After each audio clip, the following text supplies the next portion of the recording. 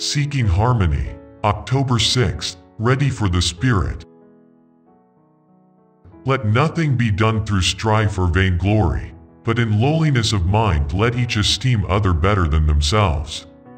Philippians chapter 2 verse 3. God's servants are to labor in perfect harmony. Contention brings alienation and strife and discord. I am instructed that our churches have no need to spend their time in strife.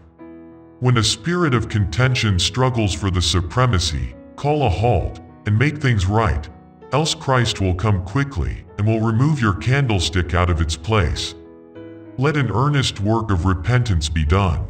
Let the Spirit of God search through mind and heart and cleanse away all that hinders the needed reformation. Until this is done, God cannot bestow on us His power and grace. And while we are without His power and grace, men will stumble and fall, and will not know at what they stumble. The love of Christ is the bond that is to unite believers heart to heart and mind to mind. The blood of Christ has been shed for the whole human family. None need be lost. Those who are lost will perish because they chose to forfeit an eternity of bliss for the satisfaction of having their own way. This was Satan's choice, and today his work and his kingdom testify to the character of his choice.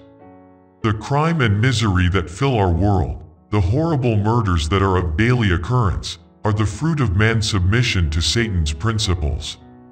My brethren, read the book of Revelation from beginning to end, and ask yourselves whether you might not better spend less time in strife and contention, and begin to think of how fast we are approaching the last great crisis. Those who seek to make it appear that there is no special meaning attached to the judgments that the Lord is now sending upon the earth will soon be forced to understand that which now they do not choose to understand. The Review and Herald, August 20th, 1903.